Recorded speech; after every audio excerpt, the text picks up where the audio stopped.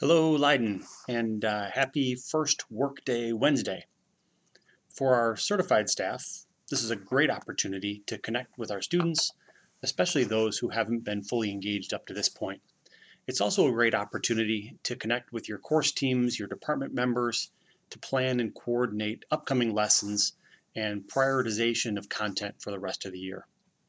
Now that we're back from spring break, we are in our new normal for the foreseeable future. I thought I would just take this opportunity to share some good news, give you some updates on what's happening at the schools and everything else while you're gone. A while back, we talked about a student at West Leiden who needed a new motorized wheelchair. I'm happy to announce that through donations from many of you and from our partnership with Unity and Community, Miguel now has a brand new wheelchair on order. Coming up with $10,000 in that amount of time, it's only the kind of thing that happens in a community like ours, so thank you. Speaking of thank yous, yesterday I looked out my window and I saw a bunch of cars and people in our parking lot. As you can imagine, that's not the norm these days. It was our counselors organizing a parade to deliver good news to our seniors about their scholarships. In the email, I'm including a link to a video that was taken by Danilee Mata, our East Leiden student school board member. So thank you to everyone who made that possible. That was a really magical moment for our kids yesterday. Turning to our current situation, the experts are telling us that we're about to head into the peak window of COVID-19 cases in Illinois. With that in mind, we're asking that you get any final items you need out of the building by the end of this week.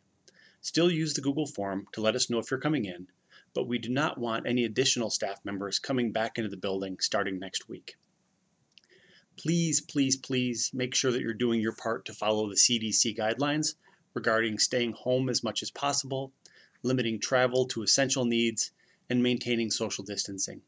For those of us who are still coming into work every day, food services, maintenance, transportation, and administration, please make sure you stay home if you're sick. Think about yourself and your family, and also your colleagues and their families.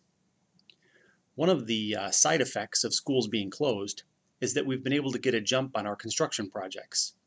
The 6 tennis courts at East Leiden are gone. Soon we'll rebuild 8 new courts with lights closer to Cal Wagner Avenue. On the site of the old courts and the temporary gravel parking lot, we are building an artificial turf soccer stadium with lights, bathrooms, a scoreboard, and a speaker system. Inside the building, many of the classrooms in the 200s at East have had their flooring and HVAC removed as we prepare to continue these renovation projects. The metal shop and auto shop will be getting new epoxy floors for next year. The old choir area is being renovated and will eventually be the home of CoLab. Across the hall from my office, that entire area is being demolished and rebuilt. When we come back, that space will house our new assistant superintendent for student services and special education, Dr. Brian Mahoney, our Director of Communications, Cindy Moreno, and our CSBO Treasurer, Patrick Hatfield, as well as their assistants. Over at West Leiden, we are repairing some of the driveways and parking areas and replacing the running track around the football field. Inside the building, we're moving the kiln out of the tunnels and putting it inside the ceramics area. I'm hearing there may be some virus-related delays in acquiring the new kiln, but we're still moving forward with preparations. We're also removing some of the office areas in the social studies wing, the 210 hallway, and increasing the size of those classrooms. When necessary, the maintenance crew is organizing and boxing up materials that were in those spaces. Just today, I'm happy to report that we received a shipment of about 1,800 surgical masks for our workers that are reporting to our buildings every day. Those have been on order since early March. I cannot even begin to thank all of them for their time and effort to take care of our students. When we look back on this experience, they will be some of the true heroes of this pandemic. Having said that, there are so many more heroes to be recognized. Many of you have spouses, children, relatives, and friends that are serving as doctors and nurses and first responders out on the front lines every day. You are not only supporting our students, you're also supporting those people who are showing up every day to take care of the rest of us and our relatives and our friends. So thank you. Next week, we will finish up our interviews for the dean position at West Leiden and the principal position at East Leiden. Just like you've all had to adapt your processes in these times, we've moved the full interview processes online. Thank you to all of you who have been generously giving of your time to serve on those interview teams. We're very excited about both candidate pools, and we plan to have those wrapped up by no later than the April 30th school board meeting. And as soon as I can, I will share information about who is selected for those positions.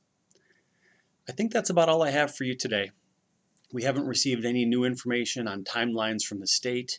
I don't have any news to report about end-of-year activities at this point, but please know that we're talking about that in our AC meetings every week. Thank you again for your creativity and your passion for helping our kids in these strange times. It is much appreciated. Please know that even though this Friday is a holiday on the calendar, we are staying open to keep providing breakfast and lunches for our students. So everybody, we miss you here. Please take care and have a great day.